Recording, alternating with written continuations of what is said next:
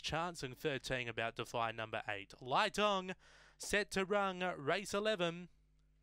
Away, Gemtree Maximus was only fairly away. There's Speed from the centre, Spring Burner, and pushing on out wide, Terrific Keith. Extends by 2 into the first turn on Spring Burner. A length and a half, Gemtree Maximus, who's about 6 off the top. 3 lengths to Ethan's Fury with Defy, and Next Chance at the tail. They head off the back. Terrific Keith often gone by 6 on Spring Burner. Gemtree Maximus not winding home. Terrific Keith doing it well, and Terrific Keith will be too good. Beats home Spring Burner, Gemtree Maximus, Ethan's Fury, Defy, and Next Chance for time around 30 and 60.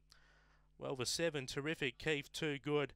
He's loving his new Angle-Park circuit, this greyhound. He is the track record holder for the 3:42. Obviously, those track records not official yet because we have to have 6 months of racing here before they do become official, but he's just loving his circuit. He ran 19.26 over the 3:42, and now he's ran 30 and 64 over the 5:30. He's in fantastic form for trainer Aussie Chegia, and he's been too good tonight. Second, number 4, Spring Burner, Greg Board.